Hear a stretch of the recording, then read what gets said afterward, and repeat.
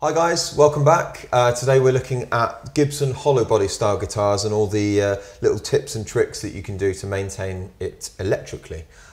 So first off, you need your switch cleaner. We're still using the Servicel switch cleaner. Fantastic. You can get that from any online or any hardware store, electrical store really, I guess really. So how does the hollow body differ from the Les Paul that we just looked at?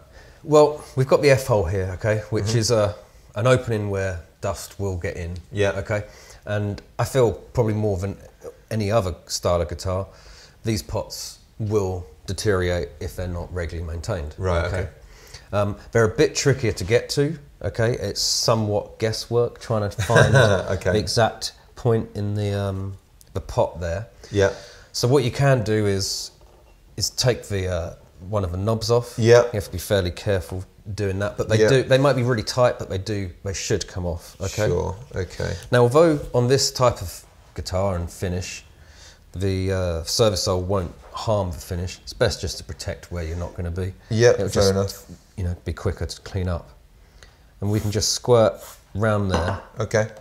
And it will find its way into the shaft of the pot. Perfect. Okay. And like you say, this isn't harmful to the guitar? No. It just wipes off clean, okay? Fantastic.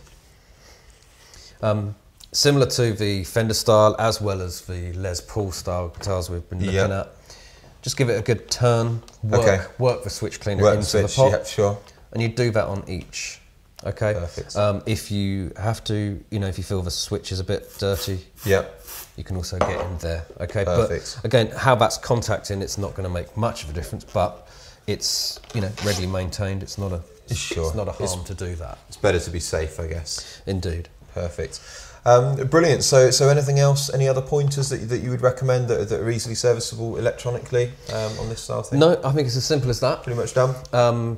I've found with 335s, Sheratons, casinos, they often are suffering from crackly pots. Okay.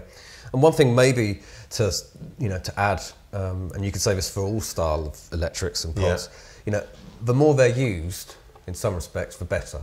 Okay. Because they're getting turned and moved. Sure. You'll also notice that there's a bit of a crackle there, so it's time to get the switch cleaner out and give it a clean up. Absolutely. And as we said before, this switch cleaner stuff, you know, you can get crackly pots on an amp, on a pedal, on anything. True. I mean, to be honest, I guess on a pedal, in my experience, that's always been pretty common because obviously they're on the floor, it's dirt, you know, if you're playing regularly and you're gigging regularly. It's, so switch cleaner should really be in your toolkit. In your gig bag, absolutely.